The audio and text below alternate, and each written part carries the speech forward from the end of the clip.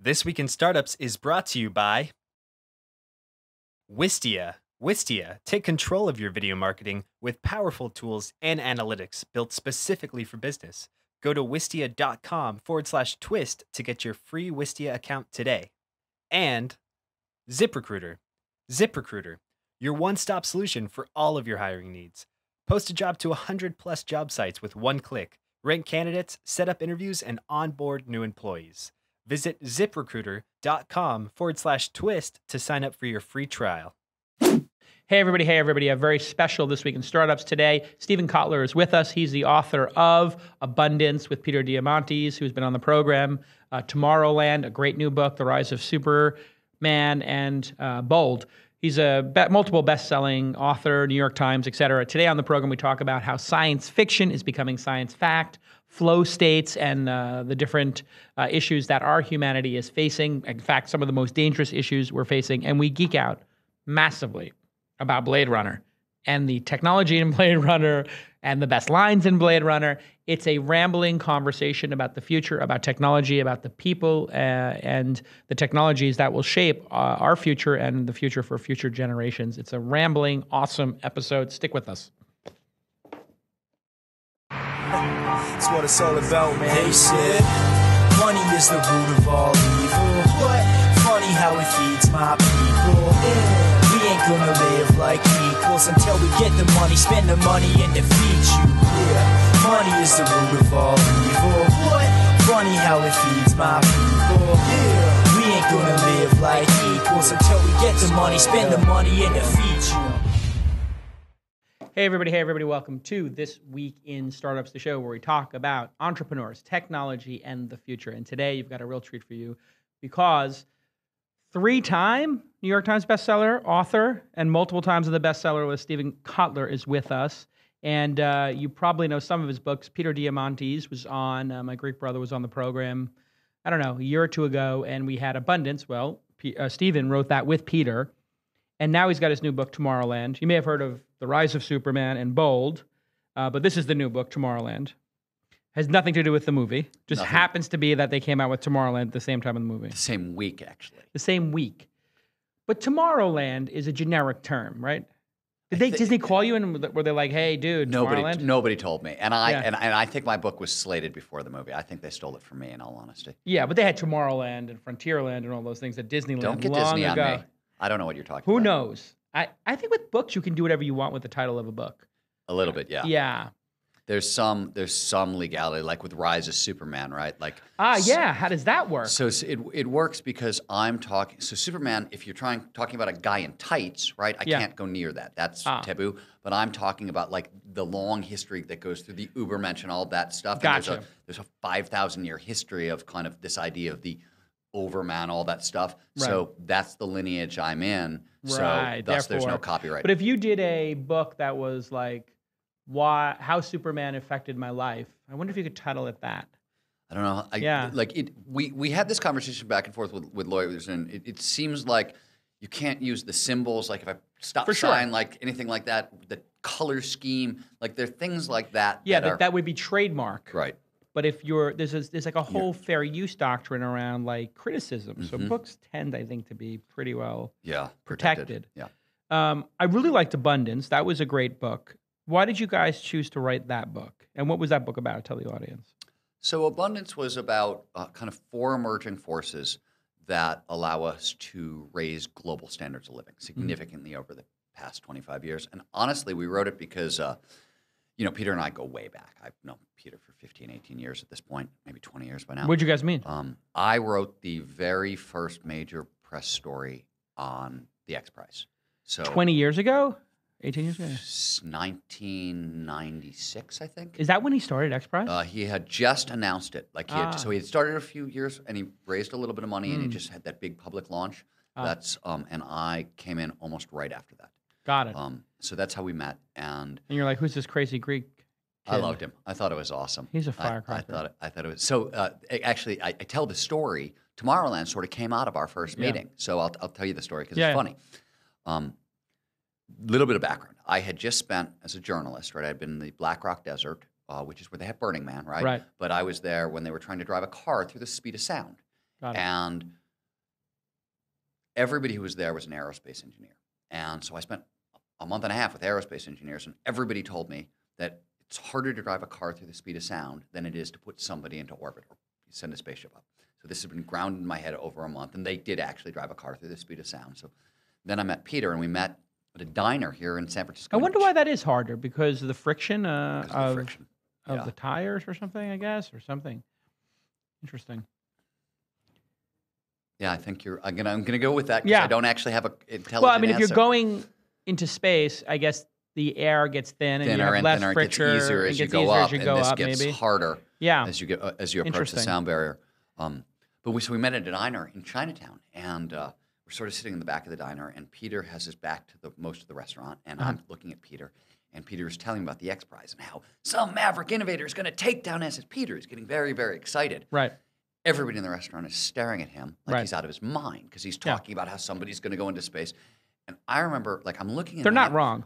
and I was thinking, everybody else in this room thinks he's crazy.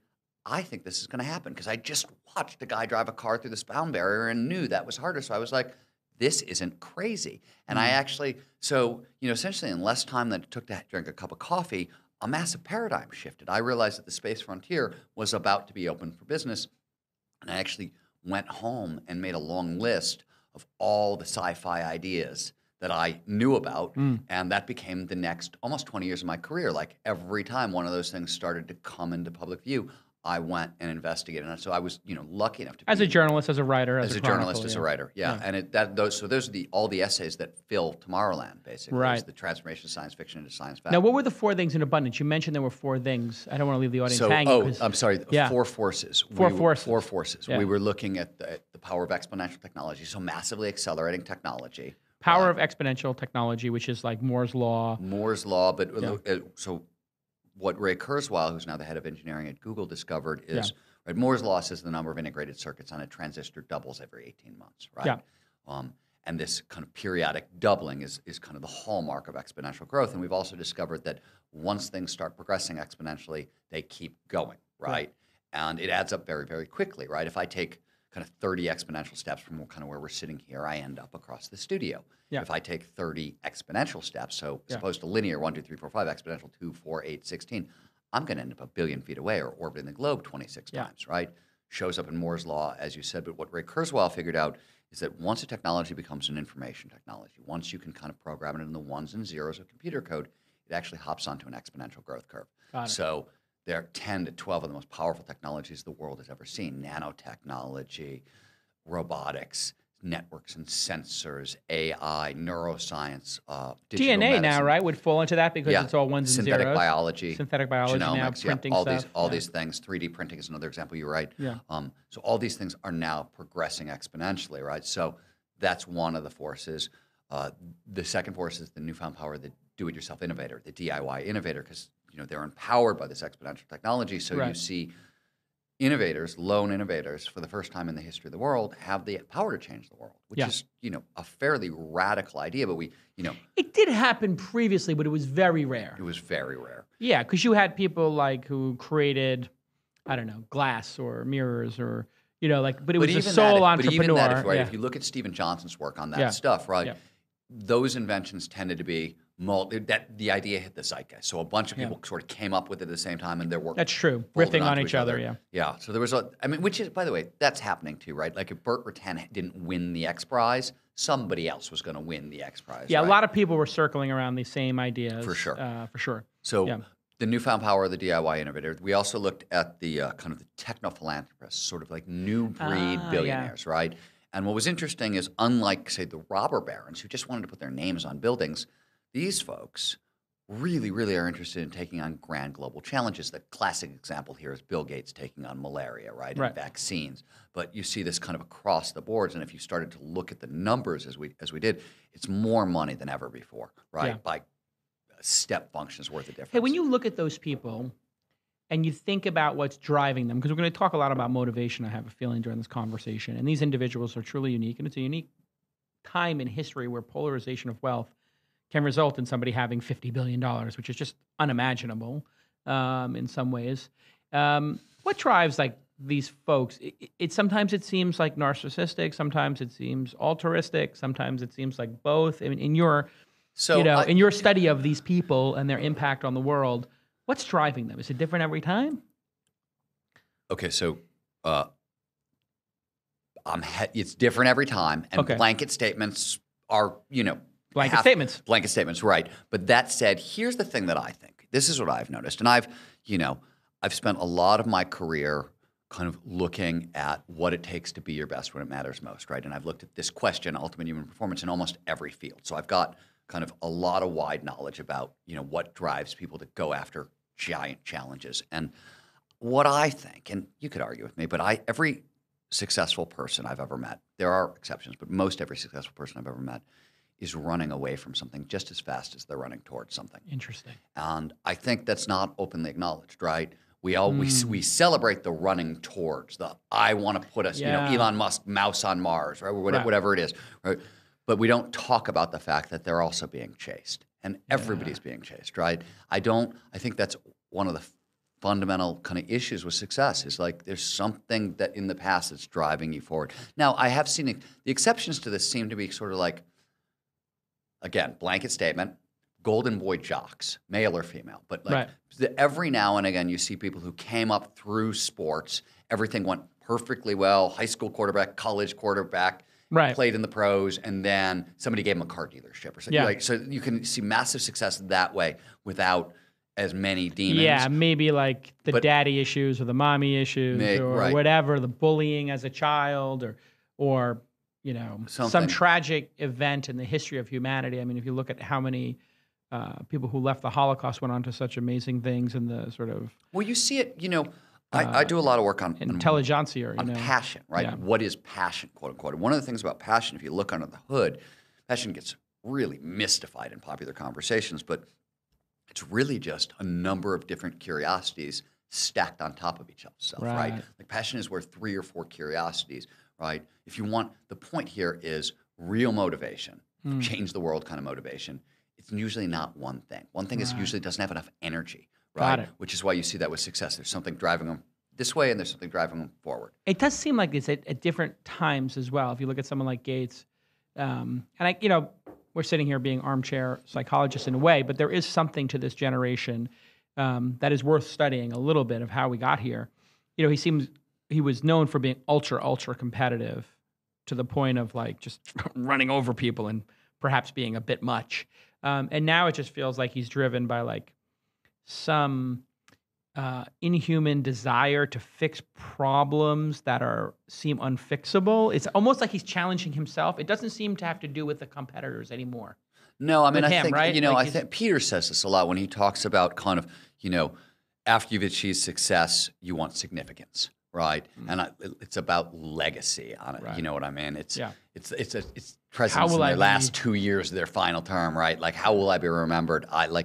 Which to me is a crazy, weird question. You know what I mean? Like, that's the ultimate narcissistic question. Yeah, I could care less how I would be remembered. You know what I mean? You're going to be dead on a planet that is going to get, walloped by a big asteroid or engulfed when the sun goes out. And I'm one way or the other. And I'm more. You will not be remembered. I'm very forward looking. I'm really curious what's going to happen after I die. That way, I'm less curious about what people think of me when I'm, All right. When we get back, I want to talk about Tomorrowland, the book, which everybody can go check out. It's available now. And is there audio book out yet or no? Yeah, there is. Okay, good, because that's what I'm going to get on Audible. I love listening to audiobooks. Did you read it yourself? Bold, I did. I didn't do Tomorrowland. How do you make that choice as an author? You're just like, it's somebody's got a silkier voice than me? Sometimes it's just time. Reading a book it's a big, heavy time commitment, and it's kind of brutal. There'd be like a 10-hour book, 20-hour book. It's pretty brutal. And it would brutal. probably take you 3 or 4 times that to record. Yeah, it's usually a 4 or 5 day process, and so it's really a time issue. That's interesting. When we get back, I want you to talk about what things in science fiction came quicker than you thought, and what things are taking a little bit longer than you thought they would when we get back on This Week in Startups. Hey everybody, let me take a moment to tell you about a product I love and use every day. It's video hosting from Wistia, W-I-S-T-I-A, Wistia.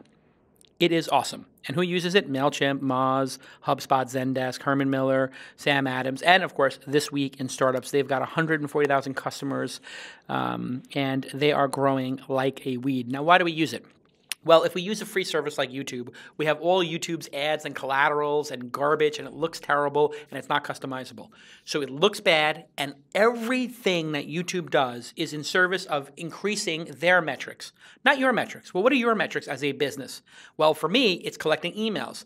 2, it's having people on my domain, my site, making it look beautiful, not having that ugly thing that comes up at the end of like a YouTube video that shows all the different videos of other people that I don't want to send my users to. I want, when the video ends, for them to watch another episode of This Week in Startups. I can control all of that with Wistia. That's why I use it. And it works perfectly on Facebook and Twitter with the cards, and you can play it natively on those platforms. It's gorgeous. And it'll give you a ton of support.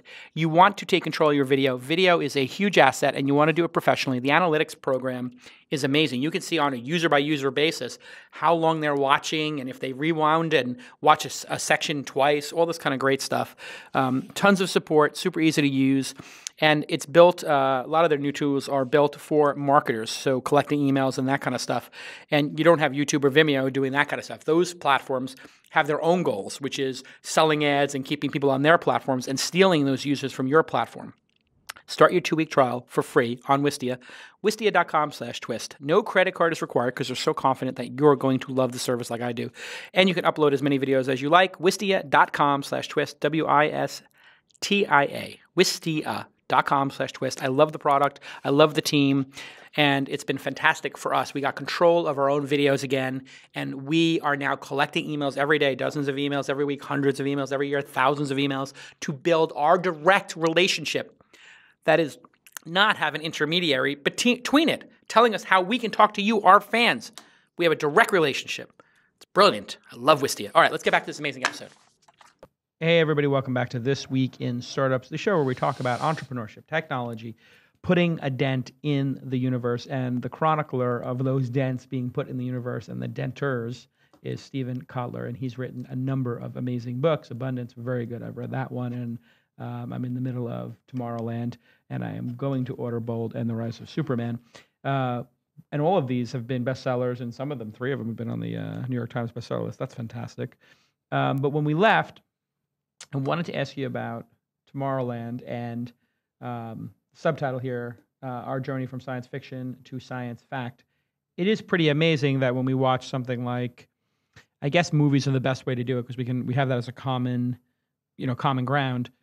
The movie people most referred to, I found in the last couple of years, was Minority Report. Mm-hmm. Like at least the visuals and the I guess for my generation, it'd be Blade Runner, but I guess for me it's Blade Runner too. But I'm just saying that's the one I hear a lot from, like, when people come to pitch me on a company to invest in. They're like, see, and we do this, like in Blade Runner, you can pinch and you can zoom and you can flip and it knows where you are in the air.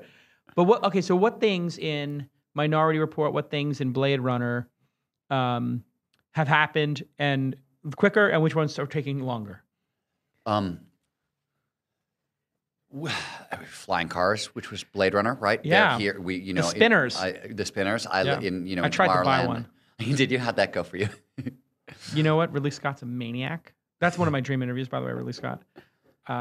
He had all the cars destroyed. You're kidding. Everything was destroyed from Blade Runner. You're kidding. So there's like 3 spinners left. One of them's in a police museum in Florida. The other one is in somebody's like garage, and the other one's just like parts. He literally had them all destroyed. Wow, that's... Well, he's fighting with the studio. Remember they were fighting about the voiceover and all this stuff? Yeah, he was just pissed off about the whole family. He was like, I don't want to even deal with this anymore. I'm just rip everything apart. Unbelievable. I did not know that. And the new Blade Runner sequel's coming out, and Harrison Ford said it is the best script he's ever read. Oh, I didn't know that. I'm very Which is excited. either he's really getting paid I will tell you sugar that, ton of money. I wanted, this is not my idea, but me and a guy named Andrew Hessel, a synthetic biologist, we wanted to team up and do a Blade Runner prequel.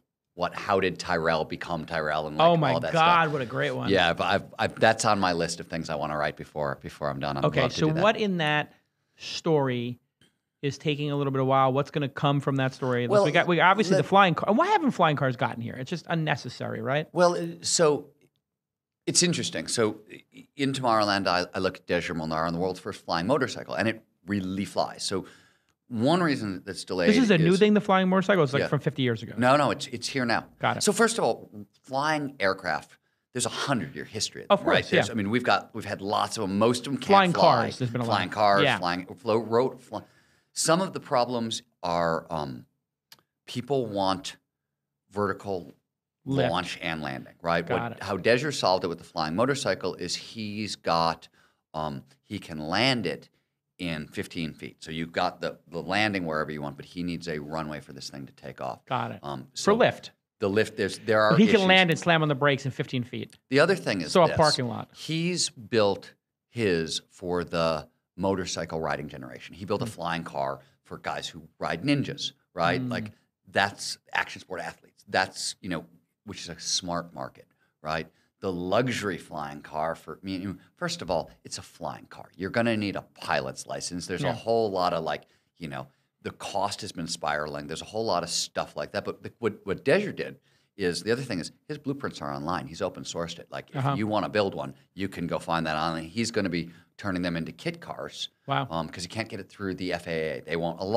So some of it is political. Some of it is just you can't get approval for stuff. Right. Some of it is also, I don't envy the FAA, what the FAA is going to have to do over the next 10 years because we'll start to see flying aircraft and we've got drones and they're already Quadcopters everywhere. Right. All of it's going to be a huge nightmare. I think the FAA is in for a very rough decade.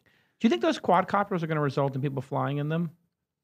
I've been asking this of a lot of quadcopter people, because if you see them like getting bigger and bigger and they're carrying 20-pound payloads, 20, 200 pounds, what's the difference? Well, so I don't have a good answer for that, and I'm gonna make something up. But I do know that kind of the payload lift of drones is on an exponential curve, and it seems It is? Yeah, it seems How to is be. it on an exponential curve? It's because the technology is on Got an it. exponential curve itself. Yeah. Everything underneath it. So theoretically, I hadn't even thought about that until you said it. But theoretically, well, I guess we could be flying around in quadcopters, or I can use them for kidnapping. Right. Like I can come over and Just grab you with the crowd a just, winch and go. Yeah, Yeah. that's interesting. Okay, so what else? Let's go back to the movies because I'm assuming a lot of these things you saw in movies and you're sort of figuring out. Some of it, yes. I mean, bionics is the obvious one. Our generation, the $6 Million Man, like that was right. That was, and that so bionics is if you want to talk about like in Tomorrowland, I profiled Major David Rosell. He's the world's first bionic soldier, and it's real life bionics. I'll tell you a funny story. I was with him, and he's wearing It's like exoskeleton stuff. Well, that's coming, right? But this is actual. Like he was a soldier. He lost his ankle, and he's got a real life bionic ankle. And just to give you a performance, like how these things are working, I was hanging out with him when we were in Boulder, Colorado, and it was maybe it was Denver. No, I think it was Boulder, and it was a cold, rainy, wintry day. There were snowbanks. There was rain coming down, and we were walking and talking. And we came to a busy 4-lane street, right? 4 lanes of traffic, it's crazy, and we're talking. We're lost in thought, and me, able-bodied dude, stops because it was busy traffic and whatever. Right. David was like so lost while he was talking to me that he just like kind of surveyed the traffic. He jumped over the first lane, froze, car whips by, zips across the next one, dodges left, and literally like he goes Walter Payton across 4 lanes of traffic on a bionic ankle without even, he just did it. He wasn't thinking, right? But it was astounding. So like when we talk about that, You wouldn't even know they had at all. Exactly. The prosthetic. A prosthetic at all. And that was then. That was a couple of years ago. Today, right now, 50% of the human body is replaceable with bionics. So you want to talk about what's here now, Right. 50% of the body is replaceable with bionics. And, a lot of what I looked at in Tomorrowland is not just science fiction turning into science fact. It's the massively disruptive impact it's going to have on culture. And bionics is a great example. You brought up exoskeletons. So this year, next year, 2016, we're going to start seeing the first exoskeletons, right? Strap-on bionics. So you've got a bum knee. We've got a strap-on bionic brace. Now, what's better? What does a bionic brace mean? It means it puts energy back into the system. So like when you walk, right, one of the things your body is doing is it's capturing gravity, right? You're falling forward and your body is capturing that energy and using it, right? It's recycling, it puts energy back into the system. That's what prosthetics can't do. Bionics can do that. Why this is such a big deal? It's 2 things, I think. At just like the fundamental economic level, one of the reasons, first of all, the number one complaint about getting older is I lose the use of my body, right? Second of all, one of the main reasons the retirement age is set at 65 is because that tends to happen by 65. Yeah, you can't pick anything up. You can't bend over. You can't do the stuff you used to do. It's really hard to work. So the largest generation in history is about to retire, and they're about to get strap-on bionics that can rekindle their use. So I think this is going to be a workforce issue. All right. When we get back from the commercial break, I want to talk more about these crazy things that are becoming reality in Tomorrowland, including when we're going to be able to make like organs and synthetic human beings like Sebastian. More human than human is our motto. Yeah. They're my friends. I made them. This is my Sebastian. When we get back on This Week in Startups. Hey, everybody, your company is only as good as the people you hire, and that is obvious. We all know that. And posting jobs in one place won't find you quality candidates. No, you need a one-stop solution for your hiring needs. You need to post to 100 job sites with a single click and instantly be matched with candidates from 4 million resumes, and that is ZipRecruiter. It has been used by 400,000 businesses, and they rank the candidates, set up interviews, and they onboard your new employees with no placement fees.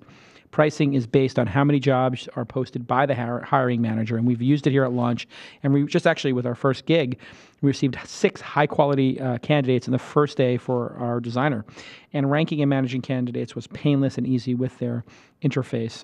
It's a 4-day trial for you at ZipRecruiter.com/twist. So go to ZipRecruiter.com/twist and get a 4-day free trial. ZipRecruiter.com/twist, 4-day free trial. It is an amazing product, and like I said, we've had a great response from using it in the first with the first job. I mean, the first day we got 6 great candidates, so that was amazing. Thanks again to ZipRecruiter for sponsoring independent media like This Week in Startups, and go ahead and give it a shot. It's an amazing product that'll help you with all of your recruiting needs. Thanks again at ZipRecruiter. Go to ZipRecruiter.com/twist. Okay, let's get back to this amazing episode. Hey, everybody, welcome back to This Week in Startups, the show where we talk about technology, entrepreneurship, and the future. And actually getting there. And boy, have we been getting there a lot faster than anybody anticipated. Certainly, I don't know, I was born in 1970. I think we're probably around the same age. Yep. I didn't think we would be here. This is pretty incredible. I mean, you know, some of them are like, you know, for me, this is still mind-blowing, you know, the Star Trek replicator, right? Like, we've got 3D printers, right? These are essentially that is pretty Star close. Trek replicators, right? You know, one of the things that kind of cracks me up is there are a lot of times that sci-fi turns into sci-fact, and we don't even notice. Right. And I'll give you a simple example. You remember Logan's Run. We all remember Logan's Run, yeah. So do you remember the TV screen where you can pick your sexual partner and it just comes by, right? We have that. It's called Tinder, right? But when I was a kid, you know, and when all the geeks got together and after we were done talking about what superpower do you want and you were talking about what sci-fi technology you want, sooner or later somebody, because we were all geeks and we were teenagers, brings up the kind of sex catalog thing from Logan's Run. Yeah. We have it. It's Tinder, right? Yeah. Like, so that stuff happens all the time, and we don't even notice that stuff. We notice the big headline stuff, but the smaller stuff is happening all the time, and it just kind of comes and goes, and we don't even see it. Yeah. Let's go to the what's happening in synthetic biology, printing up new species, Jurassic Park, Sebastian from Blade Runner we're joking about, and the Nexus 6, and all this kind of crazy stuff. When are we going to start seeing, do you think, synthetic organisms, beings? Because we are printing people new skin. We're 3D printing heart muscle. Kidneys. Ish. Kidneys. Yeah, we're sort of like starting to rebuild our bodies on the inside. We're not getting brains anytime soon. And I don't know if you saw a couple weeks ago, I don't know if it was the full eye or but functional parts of the eye from stem cells. So really? So we're starting to move in that direction as well. I just made your eyes. You need to talk to what's his name? You need to talk. He made your brain. He big genius. Yeah, we can sit here. You need to talk to Dr. Blade Runner back and forth. It's gonna be Blade Runner quote. Revel in your time. Too bad she won't live. The candle that burns twice as bright burns half as long. Revel in your time. What a life you've lived. I could do the whole movie. Clearly, you pretty can much, too. So okay, this is gonna get ugly. It'll be fun for no one but us. But what about like printing actual? Well, you're asking consciousness questions, right? I'm not quite to consciousness, but I'm kind of to like if you built a puppy, or like some kind of living being. Like, where are we at with living beings right now? Well, I mean, in Tomorrowland, one of the things I looked at is kind of the world's first genetically engineered insect, right? It's a mosquito. It's built to defeat malaria, so it cannot pass on the malaria genes. And it's already been released, right? Why did they build that? Well, they built it to fight malaria, right? Got it. So the idea is, here's a mosquito that cannot pass on malaria, and it can. They made that. They made that. It's literally the first organism that we dreamed up in our brains and brought into reality. It's the first fully original thing. And we're letting it go so there's procreate with other ones to spread. There's some pilot stuff we're doing in the U.S. down in the Keys in Florida because the dengue fever has come back in Florida, among other things. Malaria is becoming a bigger issue, so some of that. But they've gone farther with it in Brazil, and they've actually really. There's a lot of people are obviously very concerned about. Holy crap, this is a genetically engineered organism you're going to put in the wild. What about unintended consequences? And by the way, those are real fears, right? We have no idea. Yeah, what if it does? I mean, who knows? I mean, if it doesn't pass on malaria, but it passes on something much worse. Yeah, so there's a lot. I mean, there are obviously people who have been very concerned about this. There's a lot of safeguards in place, but honestly, it's a giant living biological experiment. But, so was GMO food, right? Right. And, over 1 billion GMO meals have been served, and nobody's ever gotten sick. Right. And so we have some success, right? I'm not saying there aren't why gonna are be people so disasters. scared of GMO then? Just because it's new, because it's different, because it's Monsanto? I honestly think. What's your position on GMO stuff? So here's the thing. I can take some seeds, organic seeds. I can put them in the bottom of a nuclear reactor. I can bombard them with radiation and mutate the hell out of them. Right. I can plant it and grow the crops, and that's organic. Yes. They will call that organic, right? But GMO is just, I'm doing the same thing, except this time I know what I'm doing. I'm not doing it randomly. It's precision, right? So honestly, most of the criticism of GMO, I mean, there are a lot of smart people who have a lot of smart things to say, but most of the criticism, people just don't know what they're talking about, right? And here's what I've said with GMO. So, and this is really my feeling on it. And to me, it's a choice. If you want to keep having children, then you don't get to say anything about GMO stuff. Right. If you want to talk about population control and overpopulation and that stuff, you want to have that conversation out loud, great. We can ban this stuff. Great. Right. But there's no way to feed everybody. There's no way to feed everybody without this technology. So it's not an isolated thing, right? It's a trade-off. You want to keep having kids at this rate? Great. We got to have this technology. If we want to talk about overpopulation, but nobody wants to talk about overpopulation. I've written one article in my life on the issue. I got more death threats from that one article. I mean, people go crazy. It is very interesting. People don't want their food messed with. They don't want their kids eating something that's been genetically modified. Here's the thing. If you genetically modified something to make it not spike your glucose as hard and keep you thin, it would be selling like hotcakes, right? Like, so this, I want, Well, some of it is also like, who's the winner here? Right now, it's farmers, right? And the other thing, and Monsanto, their partner in buying the seeds. Yeah, and the other thing is, Monsanto, especially in the 90s. First of all, they were behaving terribly. Yeah. Second of all, they're a public relations disaster. Horrible. Right? So they made everything so much harder. But then you have Syngenta. Yeah, they were suing farmers and all that kind of stuff. Syngenta, which is kind of the Swiss version of Monsanto, they're totally the anti-Monsanto. They've opened their patents up to anybody, right? Anybody can come in. But the real thing is this, even the Monsanto stuff, do I think people should be patenting, food and this, it's a little That's creepy. a little troublesome. But here's the thing. This is not a hard technology. Synthetic biology is actually a fairly straightforward, simple technology on a lot of levels. It's very cheap.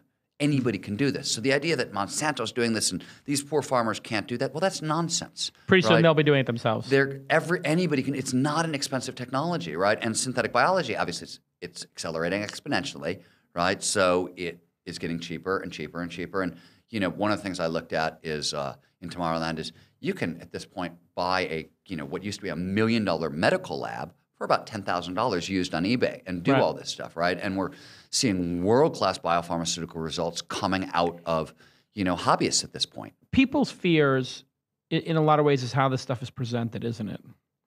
Like, Monsanto is presenting it in this way that they're going to own the food supply and they're going to control the farmers and they're going to make all this money. But if they came out and they did it like Steve Jobs and they're like, and today I want to tell you about corn 2.3, we call it Mountain Lion. here are the new benefits of corn. I literally visited Monsanto. A friend of mine sold this company there, and they brought us out there for the day, and we like learned about it. I was like, that sounds like an interesting thing to do. A bunch of CEOs went, and I was like, why don't you guys do like a yearly like show where you show off all the new stuff, like it's new products, and explain the benefits, and then actually start catering it to the benefits of the end consumer. And they're like, well, we really care about making the farmers more productive so that prices go down. I'm like, yeah, that's not exactly how consumers are looking at this. What if you came out with one and said, this one has more fiber, therefore, if you're trying to lose weight, if you eat this, it's going to be more satiating, and therefore, and we call this Monsanto, get thin, or Monsanto, trimming corn. And so you could have this great corn, and you could make this great cornbread, and you could eat cornbread again, but it's going to have massive fiber in it. It's expensive, but you're going to love it. Like if they did it that way, people are like, wow, that's an opportunity. For sure. And I mean, they did just about everything wrong, and I think they, set the technology back a lot, for sure. The other thing is, the other side of this is, you asked me earlier, like, what's coming, right? What are we seeing, right? What are we not seeing? Yeah, and what are we not seeing? The interesting thing is, for example, in abundance, right? We talked about a lot of technologies. We were very conservative, for example, about robotics, because we didn't see Amazon going into the drone business, and we didn't see Google buying Boston Dynamics and 6 other, right? Like, so robotics, we said when we were writing Abundance, hey, this is exponential, but it's on a 15-year timeline before it gets real. No, it's here now. Right. AI, we were conservative about, and it's already, right? Right. So even you guys who are studying it, totally blew it. You're like, we were too conservative on some of this stuff. One of the things we were more aggressive on is, it turns out that some of the genetics stuff, turns out genetics it's a lot harder than we actually thought, right? So biofuels, right? Everybody we're going to get algae to produce fuel, right? And yeah, all that was stuff. Ventnor's big project with like Exxon or something. I don't know we partnered with Exxon. And that they were going to build huge fields of algae, and then it would turn into biofuels. Yeah. And hyperproductive algae is really what it was, right? And that has turned out to be far, far, far more difficult, right? And we saw the same thing with kind of genetic engineering. It took a really long time to get up to speed. Not that this is unusual. I mean, 3D printing, right? It's everywhere now, but it was at a 30-year ramp up, right? It was sort of in that deceptive phase. Right. And we don't think about this. One of the things, and this is in bold, but we talk about this is really common, right? New technologies get introduced. There's a ton of hype. Oh my God, it's going to change, and it never pays off, right? It's always virtual reality, right? Yeah, it's always followed by this kind of deceptive period. Where it gets interesting is, like, for example, VR, right? VR back in the 90s. I lived here in San Francisco, and are you serious? Change everything. And I think over the next 3 to 5 to 6 years, VR is really like, it's pretty legit now. It's pretty legit. The equipment's the sensors, everything's the here. Screen resolution, the GPUs, everything is coming together to actually cement the vision that 20 years ago just didn't work. Well, the other thing that's really, to me, the most important factor is that, so let's loosely call Second Life the first virtual world, loosely. Okay. Back in 1996, we had the first Second Life millionaire, right? A guy who made all their millions in Second Life. Right. So the thing that's interesting, and nobody's really talking about this as much, is we already know you can make money in virtual worlds, right? Yeah. There's an economic platform inside these worlds. I think there's an internet-sized opportunity sitting inside of VR, and I think we're going to start to see that over the next 3 to 5 years. That's a big statement, right? What do you think is going to be the use case? You think it's going to be just people hanging out? Education. I think it's going to be education. So tell me about what education will look like in VR. So I don't know what it's going to look like, but so I do a lot of work on flow states, right? Flow states, ultimate human performance states, those states of total rapt attention, total absorption, where all aspects. It's a known psychological state. Right. So one of the things we know about flow is, so there are 5 neurochemicals that show up in flow. A quick shorthand for learning and memory is the more neurochemicals, I'll get back to the VR. This makes sense. The more neurochemicals that show up during experience, the better chance it moves from short-term holding into long-term storage. So in flow, because it's this huge neurochemical dump, we see learning massively amplified. In studies run by DARPA, we saw learning jumping 240 to 500%. So when I say massively amplified, I mean massively amplified. We become superhuman. Right? So right now, we've got video games They're very addictive, but they're basically creating low-grade dopamine loops. It's one of the 5 neurochemicals that show up in VR. But VR, for a variety of reasons that we could go into if you want to, they're actually packed with flow triggers. You can actually, VR, because of what it allows, you can start getting more of these addictive neurochemicals, right? So where this gets interesting, and what's the use case? I think the use case is Ready Player One. I think it's education, because in VR, you can get virtual reality educational learning video games that produce all 5 of these neurochemicals, make them very, very addictive. So you've got a very, very addictive learning-based system. It's distributed, right, because it's virtual. So it solves a lot of problems. You've got a distributed virtual learning system that can be individually customized, and it's totally addictive. So I think where it's going to first show up, education. I think that's the big. That's fascinating. I mean, people thought that television as well. Like, right. I mean, television was going to be like this education incredible revolution. Education tool, and then that was the justification really for it was with the bandwidth and I could be totally spectrum. wrong, right? But you know what? Sometimes it happens on the 3rd or 4th try. Like the internet was supposed to be the same thing for education, and it was. But it took a while. It took a while, yeah. Yeah, I mean, you were. I was here in the '90s, right? Yeah, and for sure.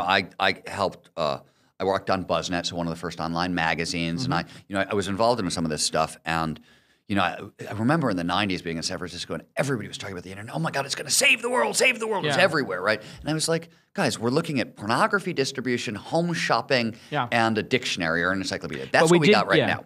We got there, right? But there was a lot of save the world hype, right? And eventually, 10, 15 years later, we got to some of those applications. And we did get there too with, PBS and, Sesame Street. And then you look at radio, and now all of a sudden podcasting has become this huge boom. And you go down the top 100, it's all educational. It's all educational stuff. NPR, PBS, and American Public Radio, whatever. So it is interesting. I think you're right about education. Well, I also think that TV, maybe Sesame Street standing, maybe a difficult system for education. Like no input, right? It seems like radio podcasts, right? People love it for educational purposes. It seems something like when it comes in one channel, we seem to like it for educational purposes. People love listening to books on tape too, right? Audible, as we talked about a second ago.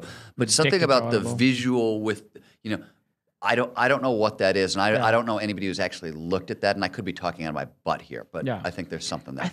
If you think about just learning history or learning, physics, the ability to actually make a bridge in virtual reality or replay, landing on the beach in Normandy, like you're not going to forget it. Like it's going to be part of your really interesting part of your experience, right? You're going to have actually experienced moments in history as the person who we're talking about. I mean, it's kind of mind-blowing. It is kind of mind-blowing, isn't it? Are you net positive about the future of humanity? I mean, Abundance sort of would lean towards that. But, pandemics and, global warming, a lot of these things are kind of serious, and we could take ourselves out. A lot of people, a study came out, we're kind of like in the 6th extinction phase. Okay, I will tell you something about this.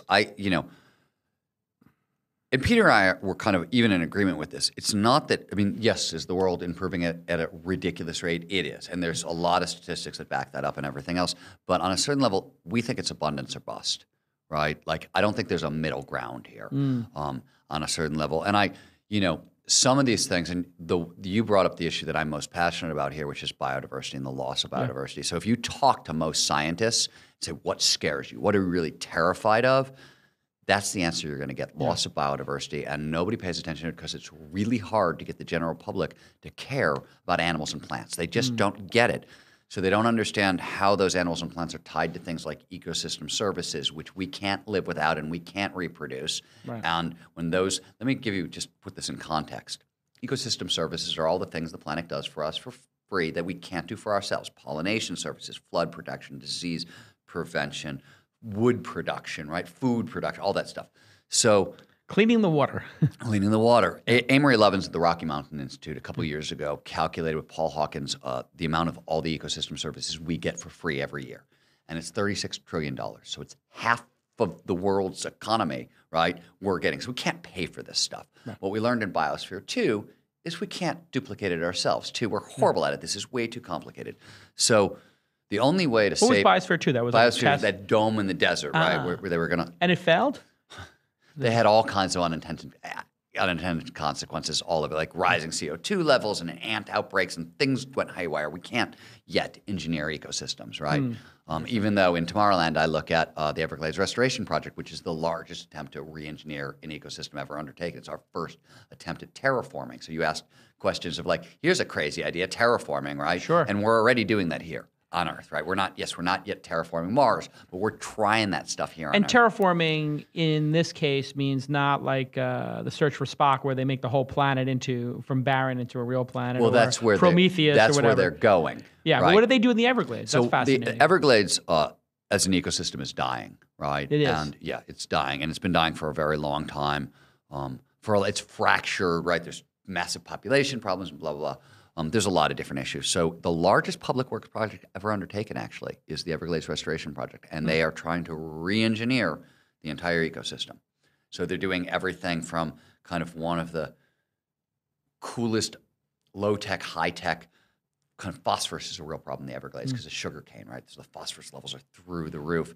So they want to bring it totally back, like below zero, right? So it can't impact the ecosystem. And they've created this huge kind of monster wetland system to filter out the phosphorus. One of the most complicated kind of eco-engineering filtration processes ever built. They're Cleaning the water. cleaning the water. They're doing things like they're trying to recapture all the water that shows up during the wet season, suck it into underground wells, and then pump it back into the system during the dry season so they could restore sheet flow, which means the top of the Everglades, the water itself moves as one contiguous sheet. And that's the fundamental kind of metric for the health of the ecosystem. So that's sort of one of the things they're trying to do. That is amazing. It's an astoundingly interesting project, but the meta level is more interesting because, first of all, this is our first attempt at doing this. And if this doesn't go well, we may be a lot more hesitant. But it's also like the first time, at some point we're going to start colonizing Mars, and we're going to want to, get it to have a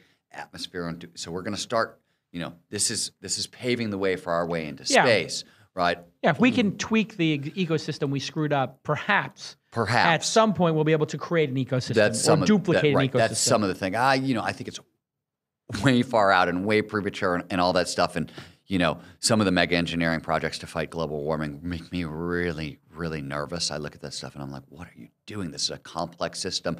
And, what do we know about complex systems? Small changes produce huge outcomes. Look what we've been doing just by putting, CO2 into the thing. We've been slowly creating this problem.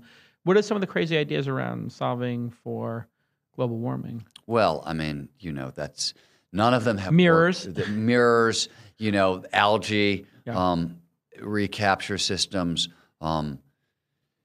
Nothing's really, there was recently a study that looked at every kind of all the big fixes we've had that it found that none of the things that we've proposed, And some people think it can't be fixed at this point. We passed the tipping point. Yeah, people have said that, and I don't know if they're right or wrong.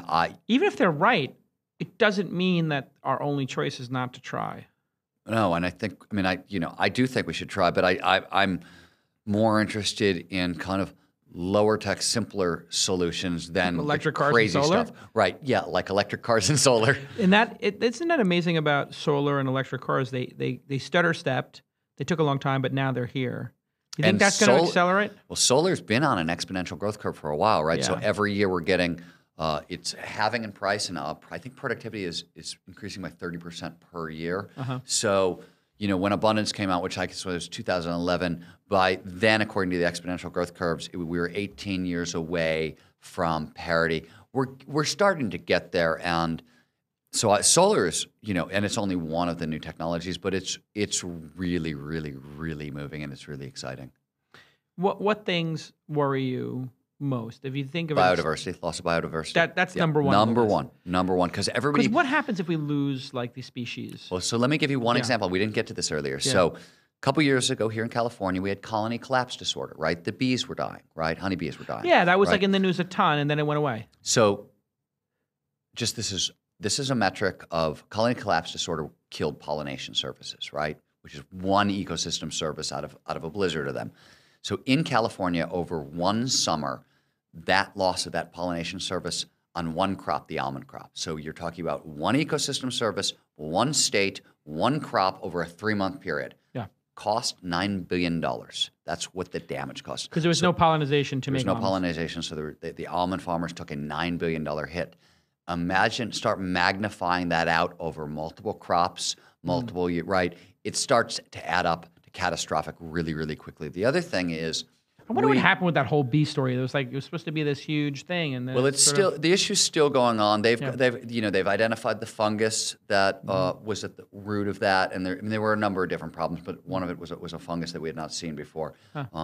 And what's going on now, I don't actually know. I could make something up for you, but I don't actually have an answer. Everything is so complex. It's so hard to keep track of exactly where this is all headed.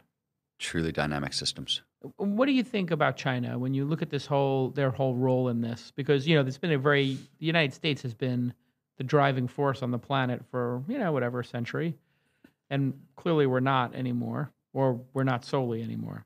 Well, I mean, look at the Beijing Genomics Institute, which is like we were talking about synthetic biology, right? Yeah. I think they sequence more DNA in a year than we have done in kind of the whole history of genetic genomic sequencing. Oh yeah. So I wasn't aware of that. Yeah. Actually. So it's just funded by the government. We're just going to. They're bringing in a lot of young leapfrog workers all the time. Yeah, the United exactly. States and Europe.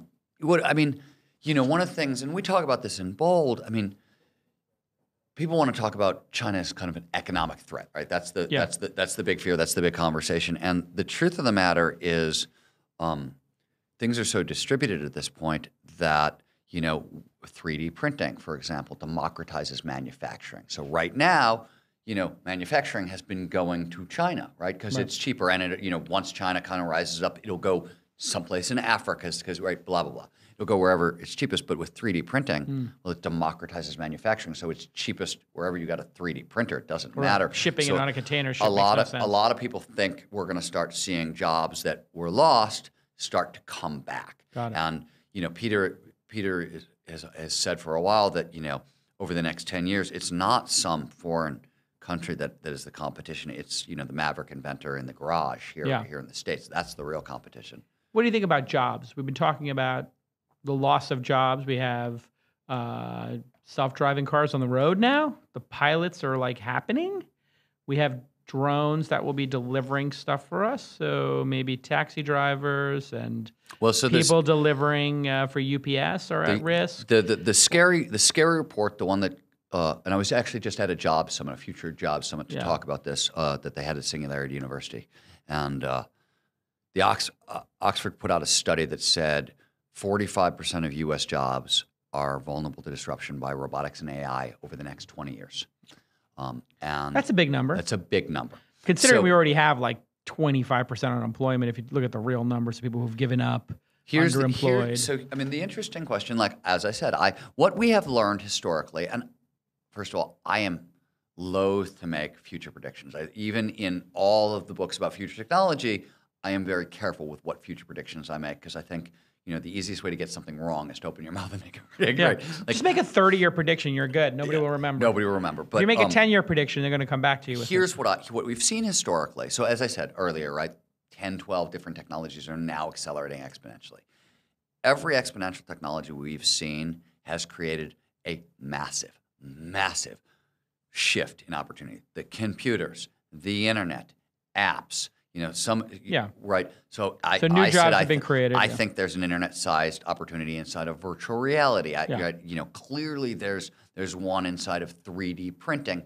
The question really is, and we've seen this before, right? We used to all be farmers, right? Go back to the end of the 17th century, and I think it was 83% of this country was farmers, and now it's less than 1%, right? We've done this before, and historically there have always been new jobs, right? Here too, there will always be new jobs. The question is, are they going to show up fast enough, or are we going to lose half a generation? Yeah. Right. That's really the question. Part. Yeah. Yeah. When we went from manufacturing, that all left. It was pretty service hard on industry. people. Yeah. Right. The service industry, and now I grew up in Cleveland. I watched steelworkers throwing themselves off bridges in my childhood, right? Because their industry was going away. No idea how they're going to make $18 an hour again. Exactly. Terrified, and that was rough to see. I years ago, I tended bar in a steel mill bar, right? Huh. And it was not happy days. It was a rough time. It's completely brutal. Yeah. it's very interesting. The cost of goods and what you can buy for the dollar is so amazing today. People could live sustainably in all this extra land we have here in the United States. Food is actually very cheap, right? Almost too cheap in a way. Food prices have dropped, I think it's 13-fold since the 1870s. Yeah, so you have all this abundance there, but people have to live in cities to get to work. You think this Hyperloop or any of this like transportation stuff is going to come to fruition, or what's your thoughts on the Hyperloop? I think some combination of the Hyperloop, the flying motorcycle we talked about. Where that stuff gets really interesting to me is, think about relationships, right? Right now, if you're hunting for a partner, you're looking in your city, right? You're looking next to you, or you're hunting for a job, you're looking in your city. Hyperloop, suddenly, you're looking between, if you live in LA, you're looking between anywhere from here to Las Vegas, right? If you can get to Vegas in 20 minutes, you can. So I think the entire way we think about relationships, the entire way we think about employment, real estate. And the really interesting thing, we know this, right? Cities drive innovation. It's because as density goes up, it's ideas bumping into one another, right? Collisions. And we've seen this work. This is Jeffrey White's work out of Santa Fe Institute. There's good data on this stuff. Where this gets really crazy is, well, suddenly, we've got Vegas to LA are one community. So ideas that are that far apart are now bumping into each other in real time. That's where the stuff starts to get really interesting, and that's where I think it's going to get pretty dangerous for me when Vegas right. when Vegas is 20 minutes away, and I'm like calling producer Jack, and I'm like, I'm on the way to the show. I just have to finish this poker tournament. I'll be right there. You're right there. I'm going to hop on the Hyperloop and get back to San Francisco Hit for the show. Hit me again. No, I'll be there. I'll be there for sure. Yes, producer Jack's like, sounds good to me. But real estate would be pretty crazy. I invested in the Shervin's Hyperloop company. Just a little bit of money. But if that could become a reality, you could then, I think the business model is to just Hyperloop to a place that would be an amazing place to live. That's like one of these steel mill towns that is, gone away, or Detroit or whatever. And people live in Detroit, but they commute to Manhattan or whatever the nearest city is, or Boston or whatever. I was actually, I guess it was yesterday, I was in Maine for Startup Week. Right? They're amazing. Maine, Portland. Gorgeous. Amazing, right? And there are already people, who live in New York City or live in Boston. Well, obviously Boston, but even like New Yorkers are coming up to Maine because they can get there. Suddenly, an hour plane flight becomes a 20-minute train ride. You don't have to go through TSA. Not even 20 minutes. It'll be a 5-minute train ride. It's going to solve some crazy real estate and housing problems if you could literally live on like an acre and be middle class again. This whole idea that you're suffering and the psychological damage of commuting is just really proven. Like once you get past 40 minutes, your like chances of divorce or spousal abuse or alcoholism or depression go through the roof. I didn't know that, but that does not 40 surprise minutes is the me. number. It does and like not when it goes me. to like an hour and a half, it goes through the roof. Oh, I'll bet. Like you're just, like if you commute an hour and 15 or an hour and 30 minutes, like you're getting divorced and like you're going to be an alcoholic and you're going to have depression. It's like you're almost locked. It's not that bad, but it's pretty horrific. And then you have another book you're working on. How often do you write these books? Like it takes you a year, 2? What's the pace? The pace has changed. The collaborative ones are faster, obviously, because there's feedback and feedback amplifies You like writing performance. with a partner? I like both. I do. The next book, I sort of trade it off. Like it's one solo and then one communal. I wrote my first 3 published books, but there are 2 other books that are sitting in drawers that I started out as a novelist, so I have 1 novel out there, and I've got 2 novels sitting in drawers, and then I switched to nonfiction.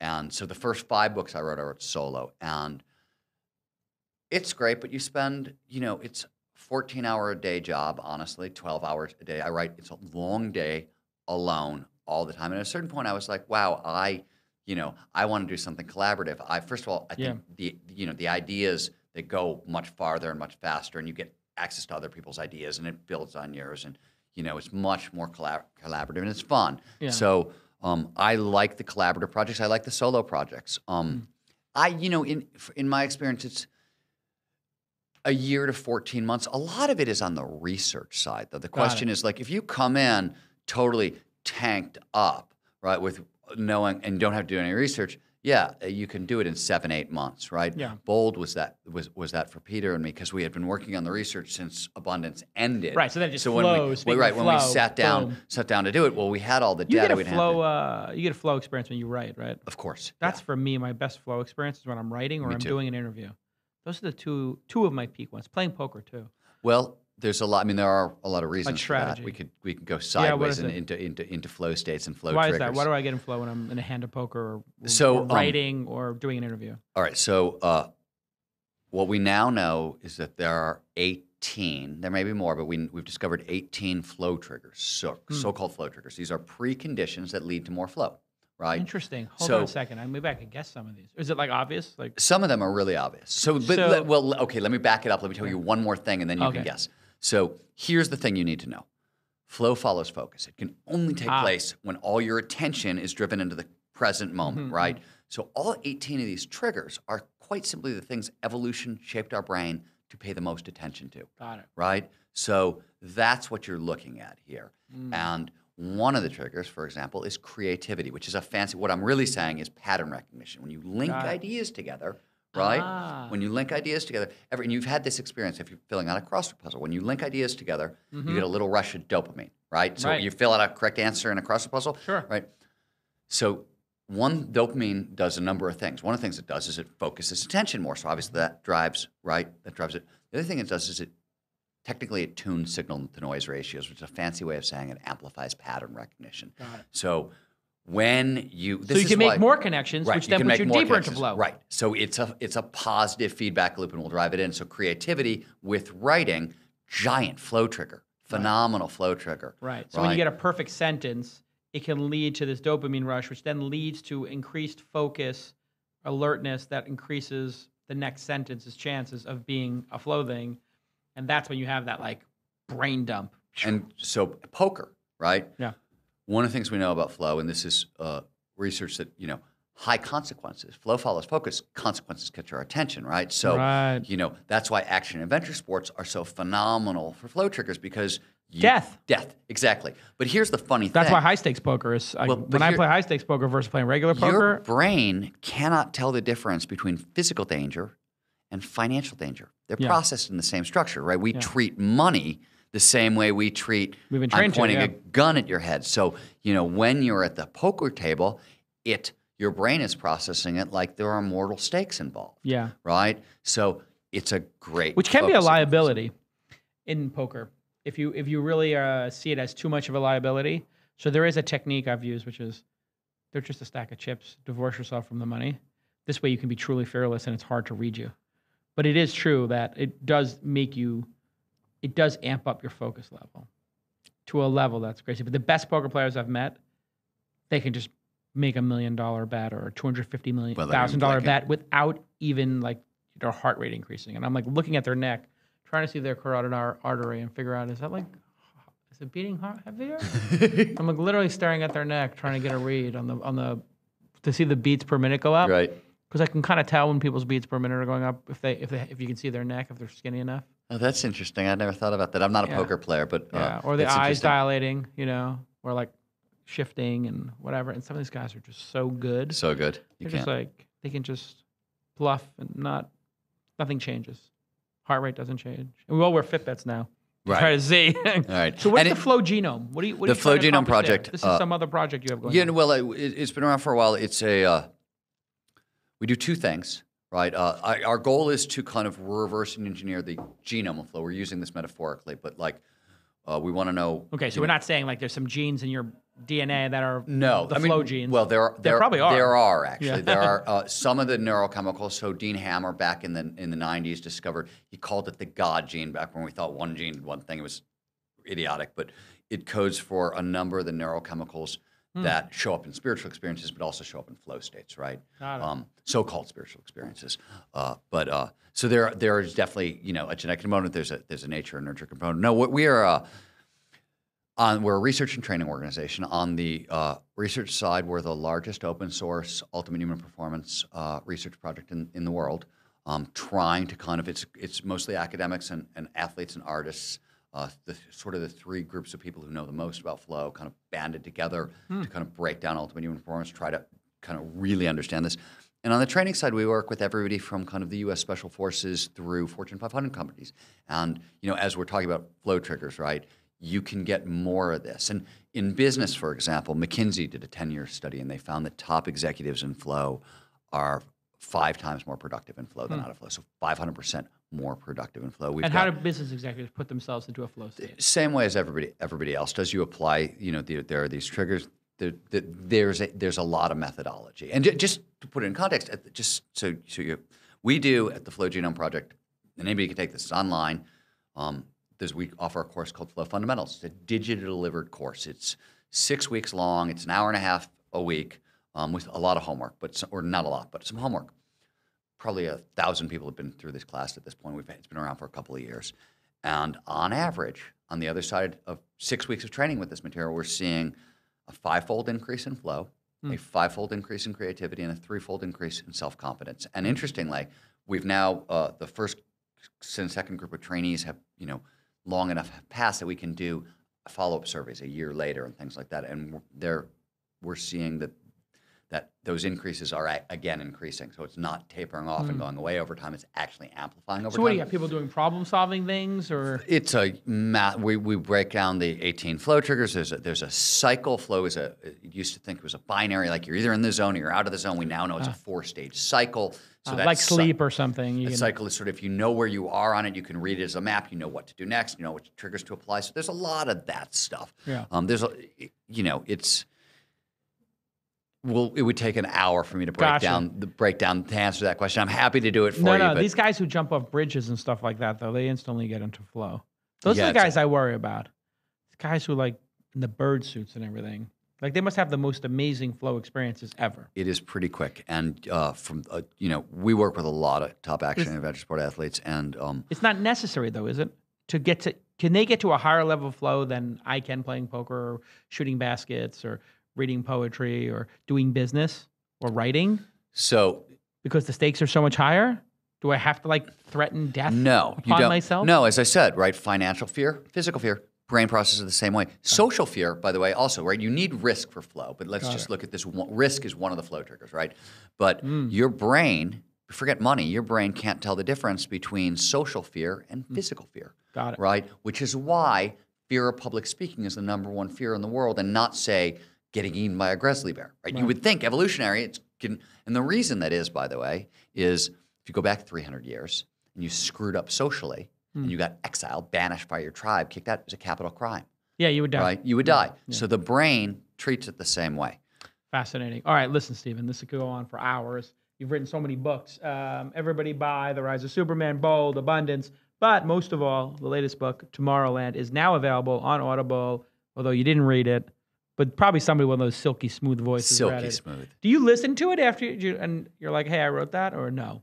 Have you listened to this yet? No, I haven't. I know I've listened to none of them. Really? I don't. What if they mispronounce words? I'm sure they do.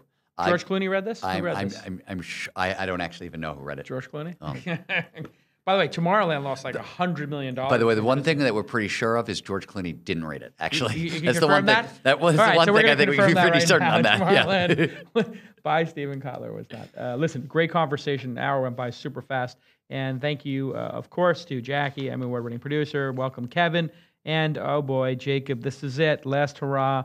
What a great job you've done here in just about a year and a half. And they're going to miss you, but good luck making documentary films and all that other great stuff. It's a pleasure working with you, Jacob. Okay, we'll see you all next time on This Week in Startups. Bye-bye.